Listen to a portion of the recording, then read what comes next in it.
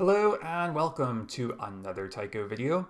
The 11th version of the software has just recently been released, so I thought I would go ahead and put together a video going over some of the new features and enhancements that you can expect to see in this new release. The first item of interest concerns the plate solver module, which has been improved and enhanced for this release. And in fact, most of this video I will spend talking about this particular module and its updates, and all the other features and enhancements will each get their own video to go over them in proper detail. But the other item that follows that is the alignment module. It offers a new mode of operation called WCS, or World Coordinate System Alignment, and that actually ties in with the plate solver module. So I'll be going over that in more detail as well.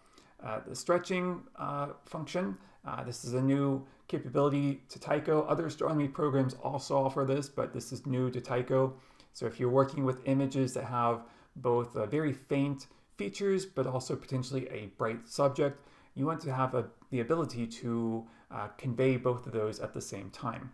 So that will get its own video, and also other functionality. For example, the ability to batch edit the headers of FITS images.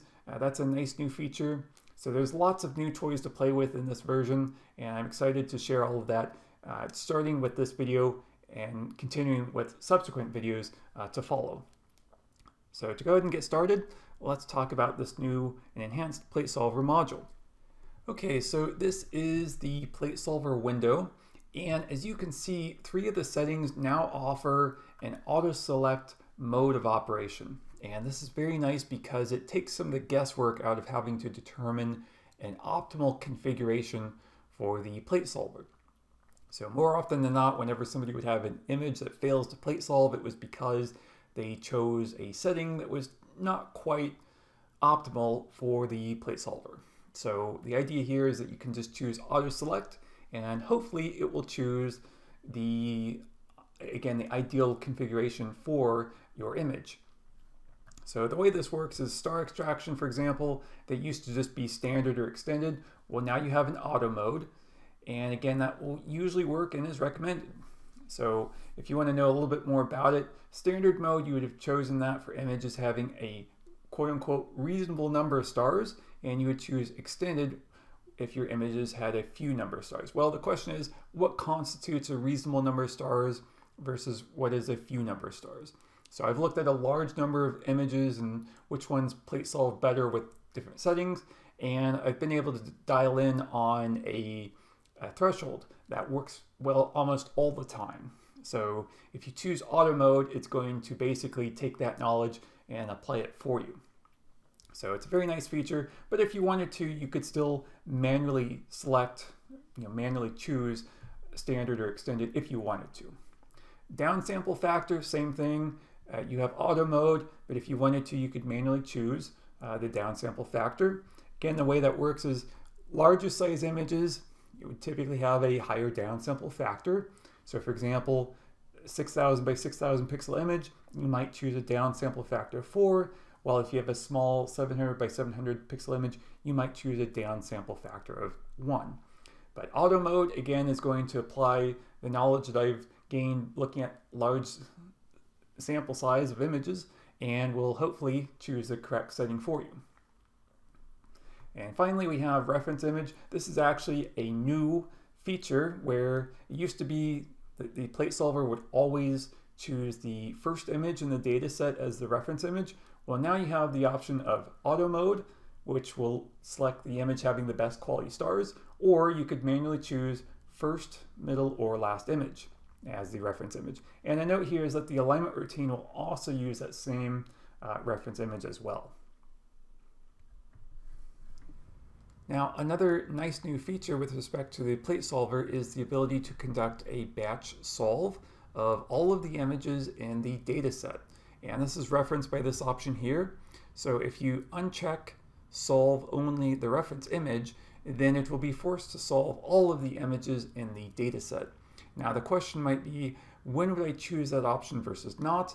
Because after all, solving all of the images does add to the processing time. However, I will point out that it's usually quite efficient at batch solving. I've had it where it can solve up to 1,000 images in under 1 minute. So it's very, very efficient at what it does. However, again, it still does add additional processing time. So those of you who are doing sky surveys probably will continue to choose solve only the reference image. But if you are interested in trying out some additional functionality that makes use of a plate solution attached to each image, then that is when you would want to do batch solving.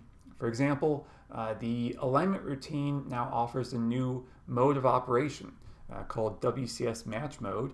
And this basically is a world coordinate system match, and it makes use of the plate solution on every image to perform the alignment. So if you ever have issue with the conventional star match routine, then you now have a fallback option where you can try WCS match.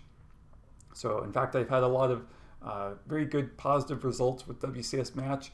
It works very effectively, and again, it's just another option, but it does require each image to be plate solved. So that would be one scenario where you might try batch solving. But again, different users have different requirements. If you want speed in your processing pipeline, then probably you would continue to have it solve only the reference image. Now, before I demonstrate the new plate solver in action, I want to go ahead and just provide a couple of tips here to help improve the odds of a successful solve. The first of which is to remove hot pixels where possible. I've talked about hot pixels before and how they can be false positives as far as it relates to moving objects, but also they can be detrimental to the plate solver as they can confuse it for stars. So if possible, use a good dark frame. If you do not have a good dark frame available, then you can choose the fix hot pixel option in the calibration module.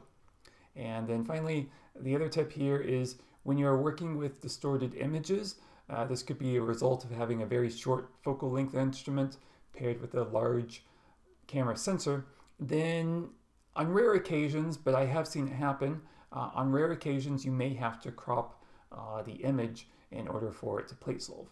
Again, I've looked at a large number of images and almost always I've been able to plate solve them without fail, but these two issues can come up where either you've got a lot of hot pixels or you're working with very distorted images, and so just that's something to take into account to try to improve your plate solving. So with that, let's go ahead and take a quick look at the new plate solve functionality.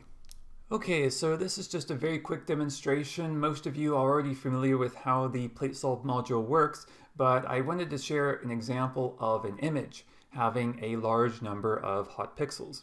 So the question is, can this image be solved? So I clicked on the start button, and you'll notice that it is already taking longer than normal to find a solution. Usually if it does not find a solution within the first 10 seconds, that is indicative that it probably will not find one at all. However, on rare occasions, it may take up to a minute. But I also uploaded the same image to the astrometry.net website, and it failed there as well. So I happen to know that it will not find a solution. So I've taken that same image and now I've cleaned it up. There are no more hot pixels. And now the question is, can it be solved this time? So I click start, and this time you'll notice that it is very quick to find a solution. So this tells us that there are two aspects to consider when using the plate solver. The first of which is that you have the proper settings, and here I made use of the auto select functionality, which worked great for this exercise. And the other aspect is that the image that you provide is free of defect, that you have performed calibration and that ideally there are no hot pixels. So having done that, having considered both aspects, your chances of success for the plate solver are much improved. So that's about it for this video. I will have a few more videos coming soon to cover the other enhancements and features of this new version of Tycho. But for now, I want to thank you for watching and see you next time.